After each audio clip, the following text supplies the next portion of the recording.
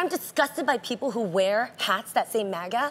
Make America great again. Guys, this has been happening since the beginning of time. Racism and injustice towards people who are of the LGBT community. Make America great again. Make America great. We're not great right now. Yeah. Like Lonnie, I mean, Jussie, I have known ever since he was a little boy.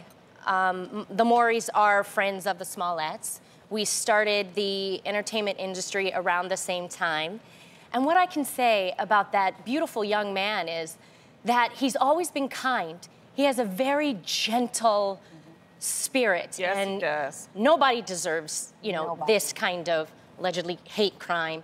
And I just started crying this morning because I just imagined, you know, you can't imagine putting yourself in that, you know, situation, but how afraid, you know, he was. He was alone. And he was demeaned. He was degraded. He had bleach poured onto him. But one thing I do know about the Smolletts is that they're tight-knit, like you said, Lonnie, they're strong, and they're warriors. I'm so happy he's physically healing right now. But the mental healing after this, it's gonna be an uphill road. But I know that the Smolletts, they're gonna rise above this. And I pray that he takes this pain. Well, he has advocate change. He has a concert scheduled for LA at the Troubadour this Saturday, and so far it hasn't been canceled. I hope he doesn't cancel it, you know, unless he physically can't do it. Don't let these evil, dark people win. And when I say dark, I don't mean me dark. I'm talking about there's a darkness. That spirit and stuff, and we just have to keep fighting this. We have to keep fighting this, and we have to be allies.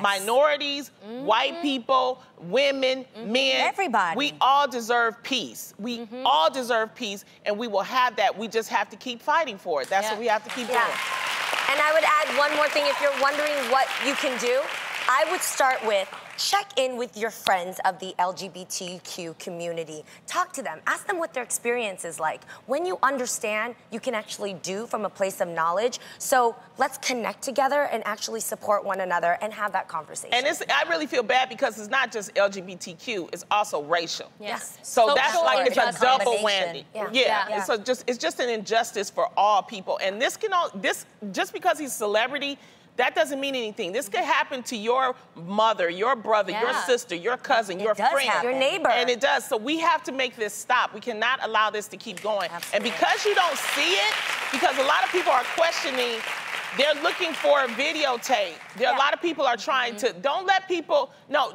I don't believe Jussie is making this up. I'm gonna say that. Yeah, I don't agree with the fact that they're calling it. I understand why, but I don't like that it's being put out there in the media that this is a possible hate crime. I think that even sows a seed that makes people feel like, well, is he making this up? Well, what is this about? I don't like that. Like, don't put that in people's minds. This man was hurt, he was injured, and he needs justice. Point blank period. That's it. Jussie, we love you and we wish you a speedy recovery. We're here for you.